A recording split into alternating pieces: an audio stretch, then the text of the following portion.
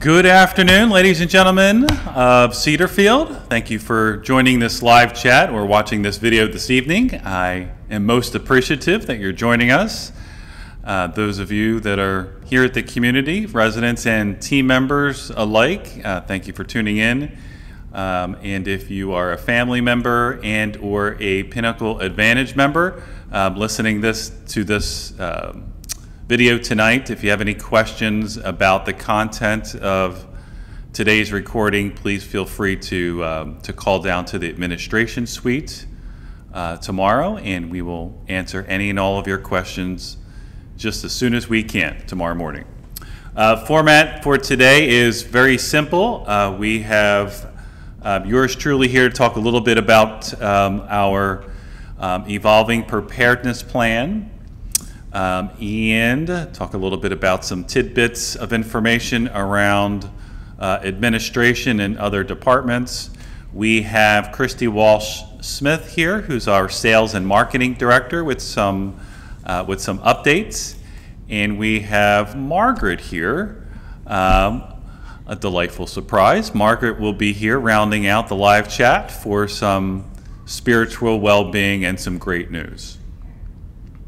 And then, of course, if anybody has any questions that are burning questions that you think would be for the good of the order for everyone to know what the answers are, please feel free to text this telephone number that you see here to the left of your screen, and we will answer all of those questions as well during this chat.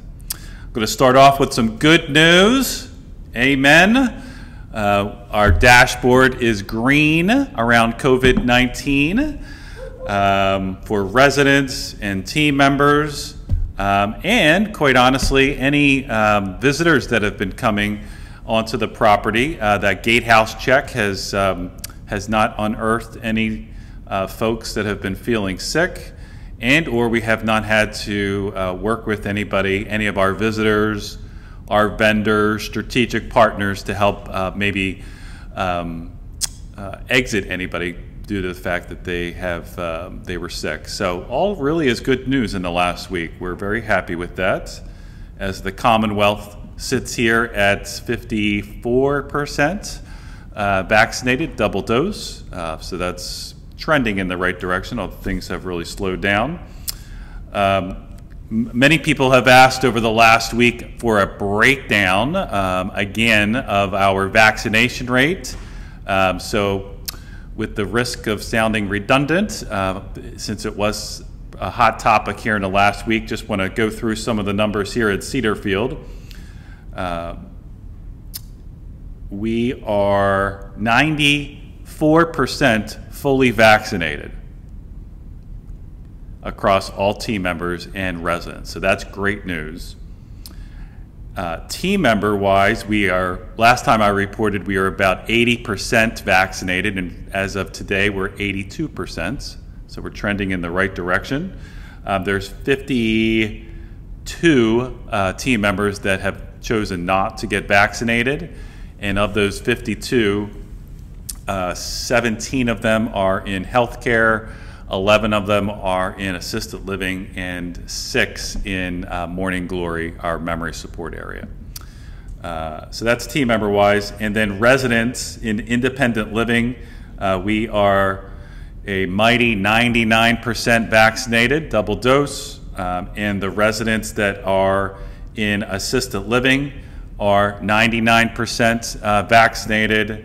And memory support is 100% vaccinated, and the health center right now is 99% vaccinated. So those are pretty strong numbers, particularly as we continue to hear about this Delta variant and the spike in the Delta in people who are not vaccinated. I think I heard a report the other day of 35% of all the cases now in certain regions are because of the Delta variant. So we're going to continue to keep educating and communicating with the 50 plus team members that are not vaccinated, and help them see the wisdom of the vaccination. And so we haven't thrown in the towel yet. It's our goal to get as many people continually vaccinated over time. So no word yet from our Virginia Department of Health friends about a second a booster shot for the Pfizer. In terms of our COVID-19 evolving preparedness plan, we have reached out to the Virginia Department of Health here over the last week and are waiting a response to some of our outstanding questions. They had a little bit of a turnover in that department, and our nurse, the nurse that was assigned to us through the Virginia Department of Health, went on to apparently greener pastures. We have a new person assigned to Cedar Field, and so we actually want that person to come visit Cedar Field, have a tour, get to meet the key people of the COVID-19 preparedness plan team here, and then walk through the history of our preparedness plan over the last 18 months with that person. So we do have a couple of questions outstanding for them. And again, probably the other biggest topic that administration has been fielding over the last 7 days or so is the fact that the governors released all these restrictions and the executive orders closed out. So why are we continuing to even talk about preparedness plans? And I would just reiterate that Cedar Field, even if we weren't in a pandemic, and there was some type of respiratory outbreak at Cedar Field, Virginia Department of Health would be our partner in helping keeping people safe and coming to the drawing board with us about our preparedness plan. So it's not unusual that we would be taking a partnering lead with the Department of Health to make sure that all of our plans are in place and any other recommendations that they would suggest in order to mitigate such an outbreak. So this isn't really an unusual partnership with Virginia Department of Health.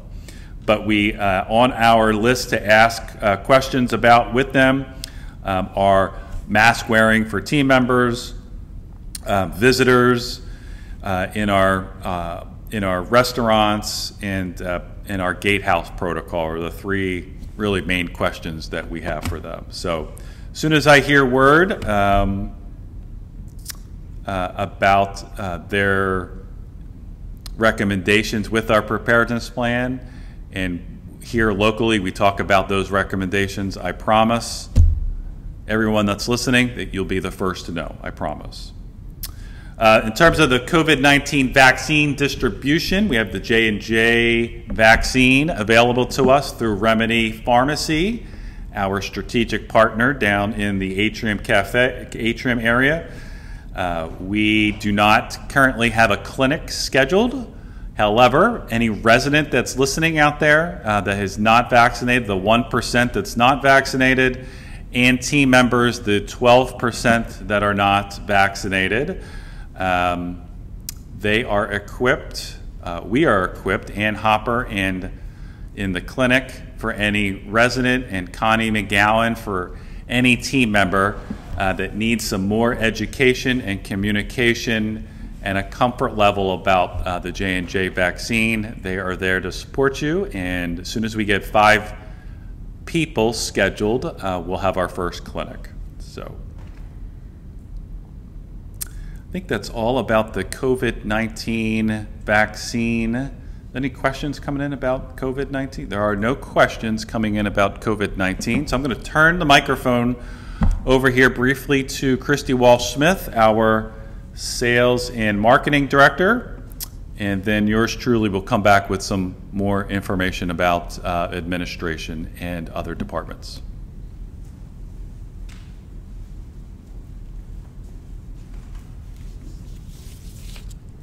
Thank you, Michael. I'm sure you all can hear me. So, good afternoon. I'm Christy Walsh-Smith, and I do serve as the Marketing and Sales Director for Cedarfield, proudly and loudly. I can't wait to see you all here in person again very soon. Hopefully we'll be doing that soon. I do just have a couple of updates. First of all, I feel like every time I come in front of you all, I'm welcoming a new team member, which is exciting. So just to kind of review who we have in our marketing department here at Cedarfield, we have Beth Premack, who many of you all know, myself, of course, Amanda Frost, who joined us in February, Patty Schwimmer, who joined us about 6 weeks ago, and we have another new team member in marketing. Her name is Bo Baker, and this is her second week at Cedarfield. Some of you all have met her, and she will be kind of leading the charge with the Pinnacle Advantage program and the marketing effort. She comes to us with a great deal of experience, and we're so proud to have her. So if you see her in the hall, her name is Bo Baker. Please welcome her to Cedarfield. So I've been getting a lot of questions about kind of where we are with our marketing effort and where we are as far as occupancy in the community. So I thought I'd give you a little bit of an update. So as of last Friday, we have 11 apartments and cottages in progress, which means that someone has taken out applications and they are in the process of being a Cedarfield resident. So there are 11 apartments and cottages in turnover. We presently have 7 that we are actively selling, and that brings us to 98% reserved and occupied in independent living. So I know there's been a lot of questions about that, and I just wanted to kind of make sure that everyone knew that we are 98% occupied in independent living at Cedarfield. So we are going to be updating. That does mean that there's 11 people in the process of coming to join us, and I think Amanda, right at this very moment, is updating the piece that is in our marketing department that tells you all who your new neighbors are going to be. So as soon as we have a commitment from them and we know that we're able to share their names and when they're going to be or where they're going to be living, we will do that. So we look forward to sharing that information with you all soon. And please come by the marketing office and meet our new team members if you haven't had a chance to do so. So thank you very much. And I think maybe Michael might be coming back to give you a few more updates.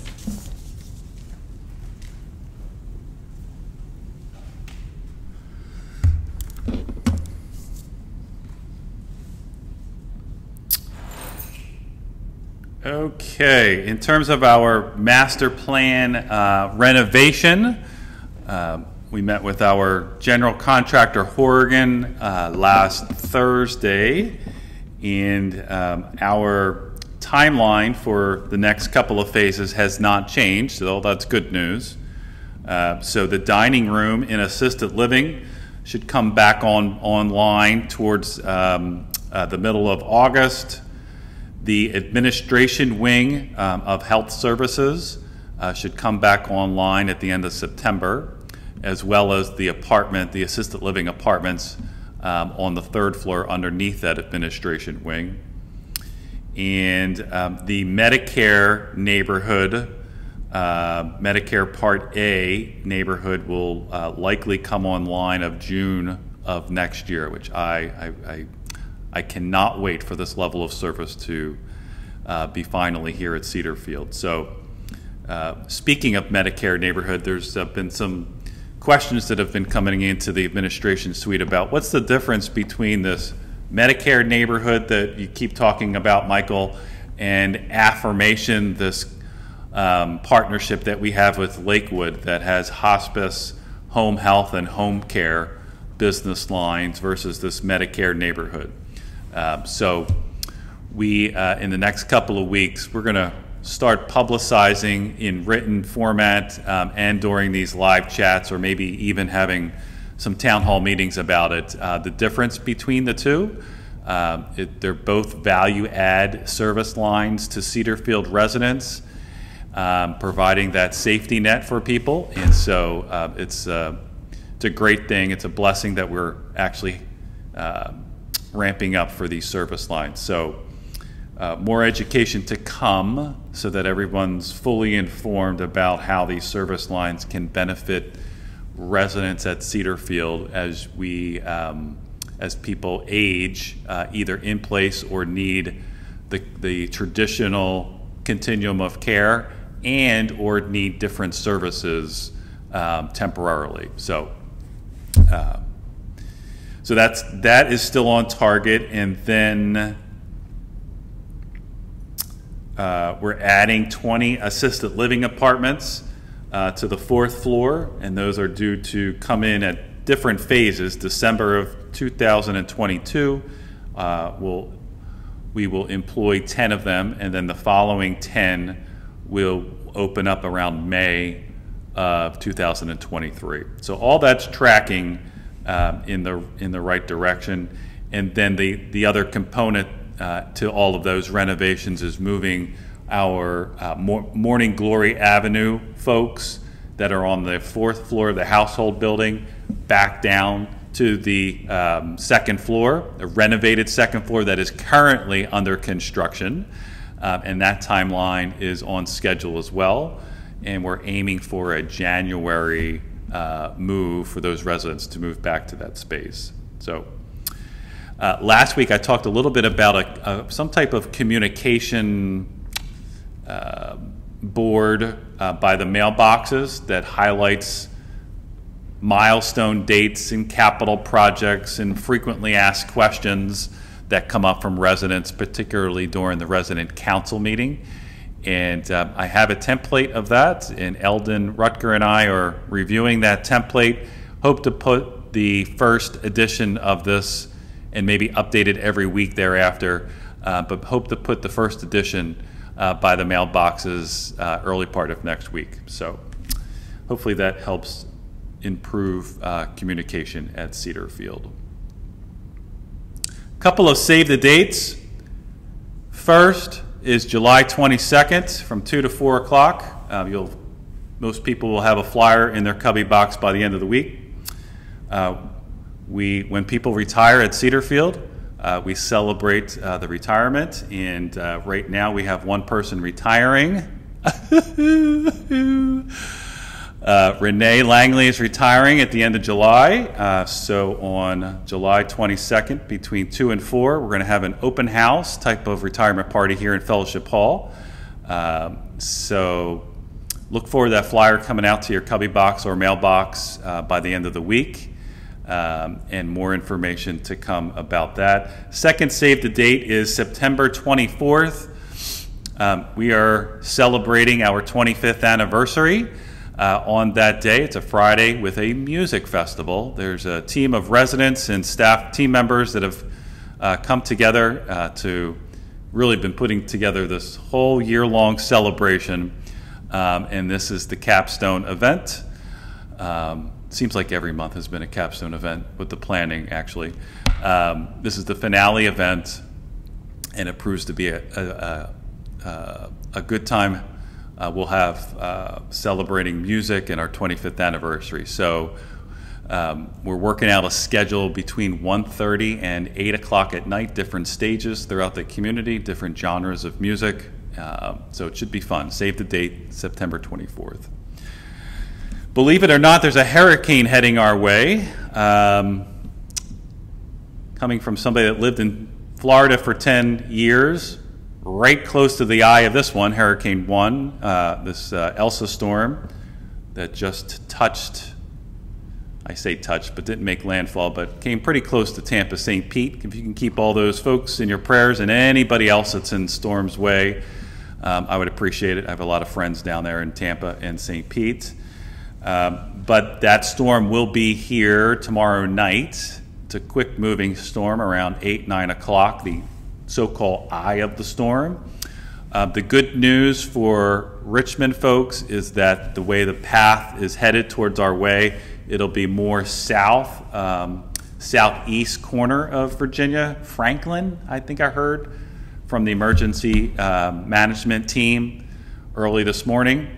That's where the eye of the storm is trending right now. So at this moment in time where we are standing and you are viewing, we should expect probably about an inch and a half of rain over the course of tomorrow night into Friday, and about 15 to 35 mile an hour gusts.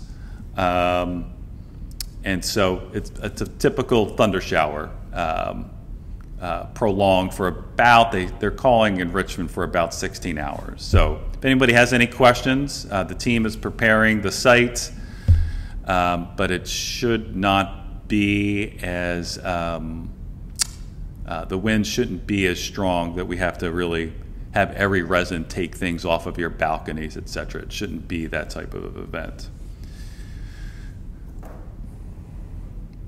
D-Wing, if you live in D-Wing, Jack Johnson and I are going to host a little town hall meeting here in the Fellowship Hall on July 16th at 1 o'clock. Answer any and all of your questions related to the building.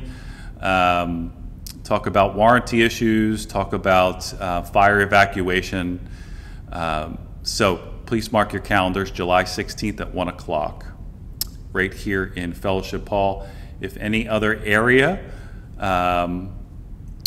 would like any of the directors of the departments to come to your area, please reach out. And we made this announcement about a month ago. We absolutely willing, ready, and able to come to any area rep meeting to talk about specific departments. So, and I think that rounds out affirmation, home health. Great news on the philanthropy front. A mighty philanthropy team of 9 residents got together not too long ago, talk about the 5 applications that have been forwarded to the scholarship committee, and they're reviewing those scholarships. So again, just want to thank all the residents who generously have been donating to this fund. It's making a significant impact, and particularly thank you to the residents who serve on the scholarship committee. They take their role very seriously, and safeguarding our funds, your funds, and making sure that sites that team members are applying for are accredited sites, so that the team member gets the right education. On the human resources front, I've mentioned this a couple times in the past, but we are really creating a very strong alliance with the Community College Work Alliance Group and this CNA school I keep referencing, Fresh Start. We will be a host site for this partnership, and helping, it's self-serving, first of all, but then helping the greater good with CNA programs and helping people who really want to aspire to be a professional CNA go through this very awesome program full of integrity and taught the right way of how to go about this profession and get your license. And so that's why we've chosen Fresh Start. Teresa, the owner, Teresa Mason of Fresh Start, she actually used to work here at Cedarfield down in the pharmacy for a number of years as their lead nurse. And so she's very familiar with Cedarfield and just so proud to be partnering with us. So again, this partnership is going to help feed CNAs who fit our culture into the organization. And then we're a conduit really for helping other nursing homes, assisted living communities, and retirement communities in the area. So great news. We're going to have a job fair here in Fellowship Hall in the early part of August, between 4 and 8 on August 10th. And so we're going to ask everyone's cooperation with parking out front, because we do anticipate over 100 people coming in to go through the interview process on that particular day. So more information to come about that so that we can clear out all those parking spaces out front. That's the human resources front. Again, on human resources, we really had a great week here with applications for CNAs and servers.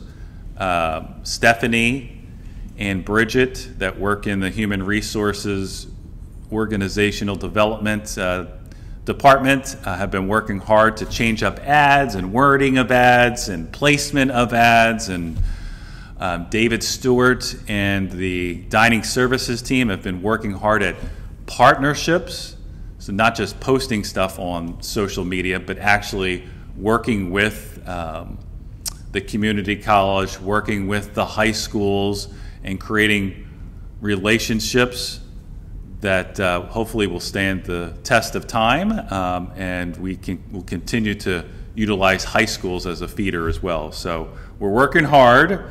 We have seen an uptick in applications over this last week for both of those departments. So the team is filtering through them and making sure that we bring in the right people and try to find people that fit our culture. So, and I think that rounds it out for me. I do have one question that has come in, a couple of questions that have come in. You said last time that maintenance should have a three-way stop outside of the D-wing. Those stop signs are not out there. As far as I know, there is a three-way stop sign, a three-way intersection outside of the D-wing parking garage. Those stop signs should be there as we speak now. I'm almost positive. Second question that came in: when will the dumpster be removed from the 3 parking spaces near Parkview entrance? That dumpster is serving the construction team that's renovating the old Morning Glory Avenue neighborhood. And so that construction is supposed to conclude in the early part of December.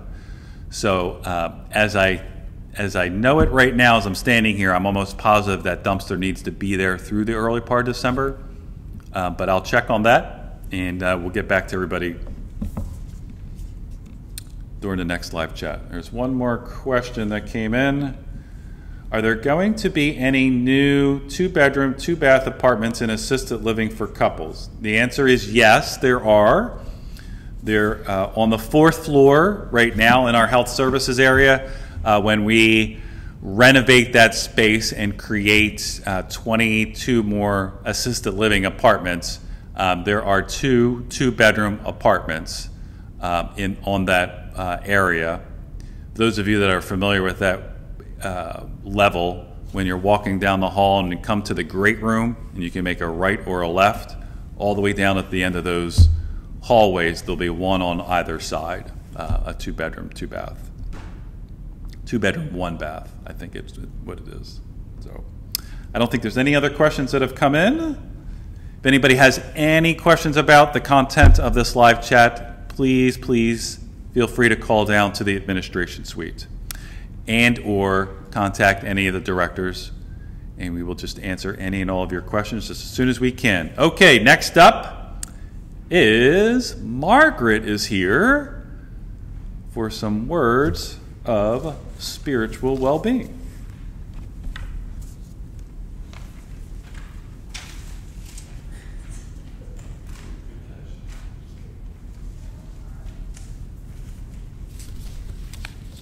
Hi everyone, I am very happy to be back. It seems like a long time since I've gotten to share a few minutes with you.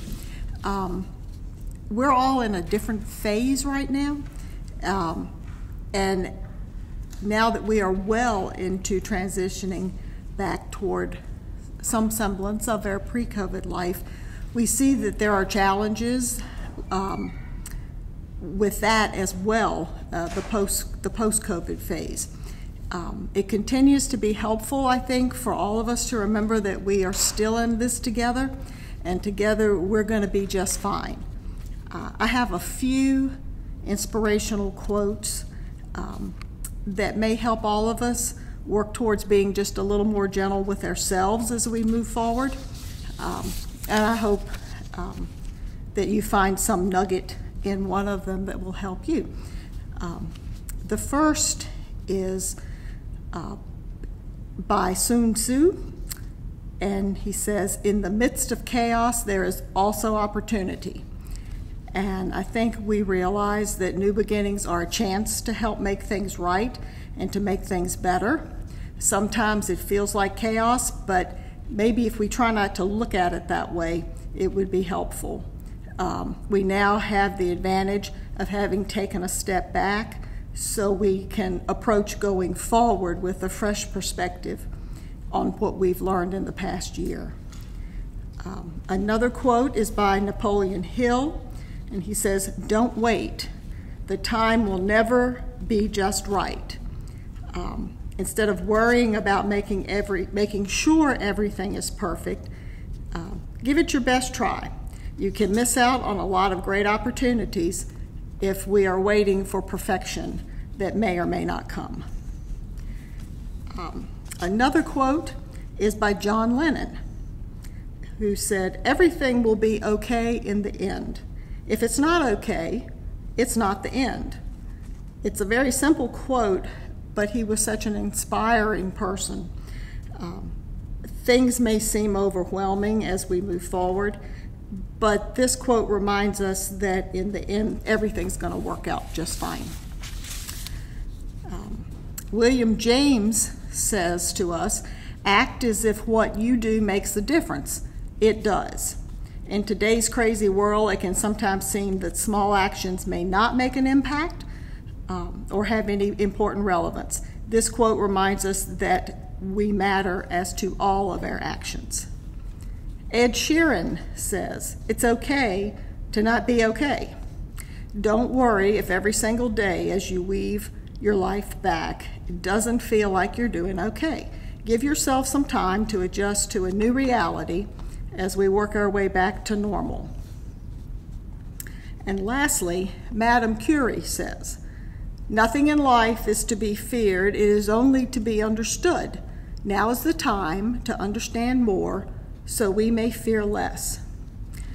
And as we head back into living our lives, take time to continue educating yourself and ourselves on the facts of COVID so we know exactly what we're dealing with.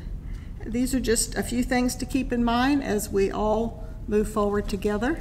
And again, just remember, we are still in all of this together. Thank you.